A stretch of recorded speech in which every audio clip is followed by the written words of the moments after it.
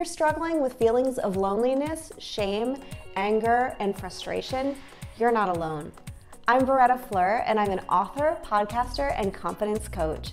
And today, I'm going to explore with you the 3 emotions that we feel during personal or societal crisis, and how we can use these emotions as tools so that we can move forward and come out on the other side of a crisis with more empathy, character, and fulfillment.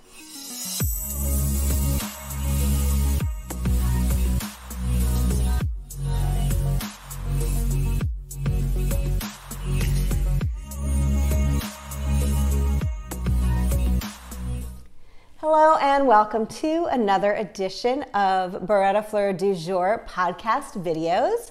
I'm your host, Beretta Fleur. If you're not familiar with my work, I'm an author, podcaster, and confidence coach, and I help women and entrepreneurs just like you lead happier, more fulfilled, more successful lives. And I do that through coaching, storytelling, and content. All of this content can be found in more detail along with exercises that you can do on my podcast, berettafleur.com/podcast. If you want to delve a little bit deeper into this content, I do offer one-on-one coaching. berettafleur.com/coaching. We'll have all that information for you, plus a free quiz. So let's get started. Today, I wanted to touch on the emotions in crisis, what we feel when we're in a societal or a personal crisis. Life isn't predictable, and a lot of times we do experience crisis, whether personal or societal. So let's dig a little bit into the 3 emotions that we feel when we experience a personal or societal crisis.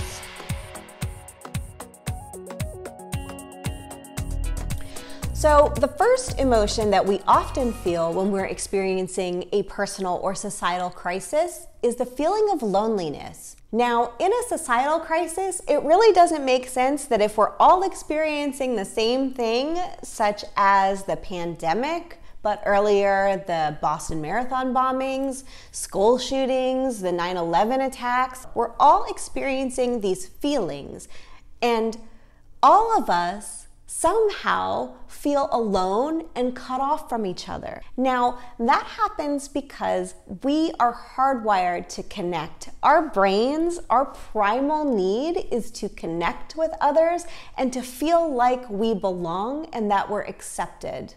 And a lot of times what happens is in grief, in emotional crisis, we feel the need to run and hide.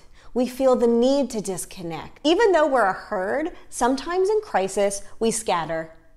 And that can lead to a feeling of loneliness. Now, in something such as a pandemic, when we're forced to have alone time or we're forced to quarantine, even more so. But this can also happen if you're experiencing an illness, which can make you feel cut off from healthy people. It can happen if you're getting a divorce, or if you're going through a grief such as the loss of a family member, loved one, maybe a parent. Even though other people go through this, your grief and your emotions in crisis are separating you and making you feel lonely. What can also be true is that you're so raw from your feelings in this emotional or personal crisis that you're pulling back from people reaching out to you. It's like a hot hand on a stove. You don't want to touch it because it hurts, right? So if somebody says things to you that might make you think more about your emotion in your crisis, you don't want to engage with that. You want to feel better. So that can also make you feel like you need to withdraw from people and from society when you're in a crisis. So how can we deal with this loneliness? I don't have a quick fix for loneliness, but I can tell you that it is infinitely better for you at this time to reach out, to look outward, to reach out to people. And if you want to not think about what's making you sad right now, give. Look outward and see what you can give in that time. Play around with it, try to connect with people, try to reach out. Let people distract you from your loneliness and your crisis, and let people in, even if it feels like it's not what you want to do. The second emotion that I want to cover when we feel a emotional, personal, or societal crisis is the feeling of shame.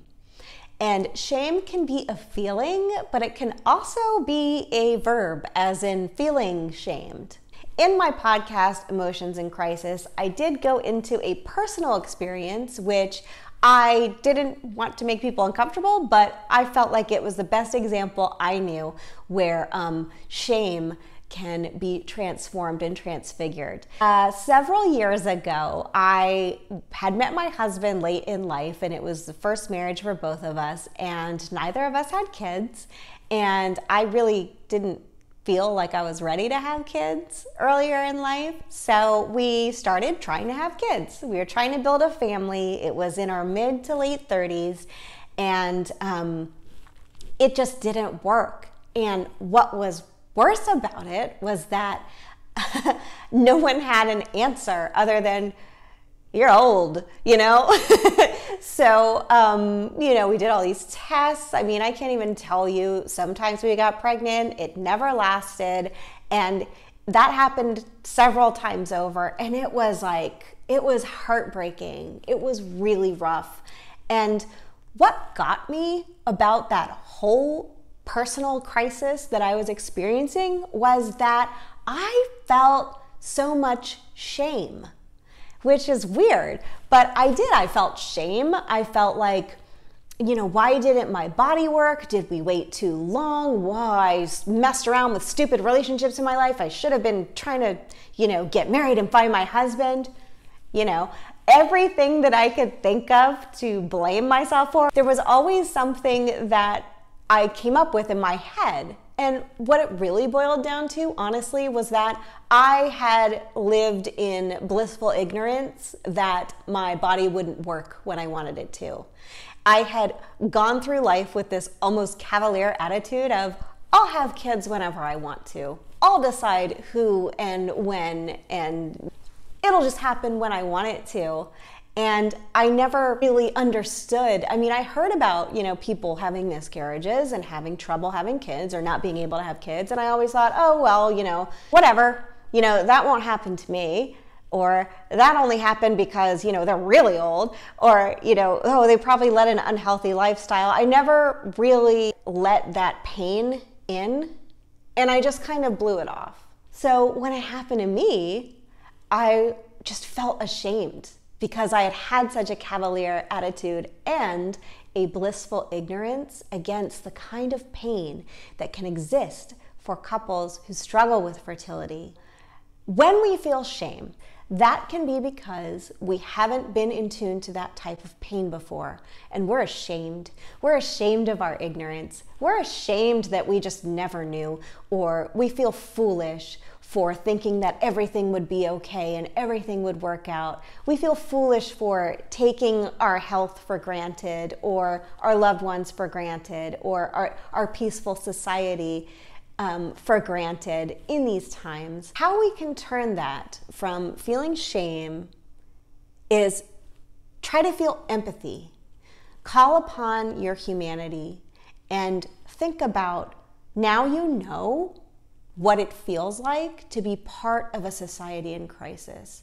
Now you know what it feels like to understand when your body won't work. Try to feel empathy and compassion for everybody in the world who has ever experienced this type of pain. Because once you do that, what happens is you become one of the stronger people. You become one of the people who have gone through something.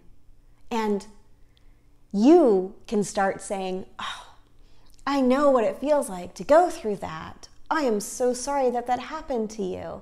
And that allows you to connect with people on a deeper level and have a lot more character and have a lot more to give back to the world. I know it's not easy, believe me, I've lived it, but if you can just take the baby steps, you can start to turn your shame into empathy and compassion. Okay, emotion number 3 for being in societal or personal crisis. Emotion number 3 is tricky because it has a Bad, bad legacy. It's anger. When you feel something has happened that's crisis-driven, right? You feel angry. And sometimes that anger, if it isn't expressed, goes deeper into depression and loneliness and shame. So when you feel anger and you don't acknowledge it, or you try to stuff it down because it's not a pretty emotion and because it can be a hurtful emotion, or maybe we're taught that, anger can't be felt when you're also feeling love, that can be really tricky. But when you're in emotional or societal crisis, don't push down your anger. Sit with your anger. What is it trying to tell you? What is it trying to show you about what you're experiencing? Oftentimes, anger happens because we care so deeply that we feel protective of whatever is going on or whatever is being threatened. And when we care, we get angry. That's a righteous anger. So how can you sit with your anger and think about, can you grow out of this personal or societal crisis? Can you help others? How can you further our society and make it better when it's in crisis? Mr. Rogers has a quote that says, "Look to the helpers." And he learned that from his mom when he was watching horrible things on the news. She would always say, "Fred, look to the helpers. Where are the helpers?" And I think that that's a good quote, and I think it rings true in pretty much every crisis situation. Where are the helpers? And can you be one of those helpers? Get angry, but have it be a righteous anger. Have it be an anger that burns clean and doesn't destroy. I hope you've enjoyed this video. Please go ahead and subscribe and give it a like. I am also on Rumble. If you'd like to learn more about my coaching, please visit berettafleur.com/coaching for your free quiz.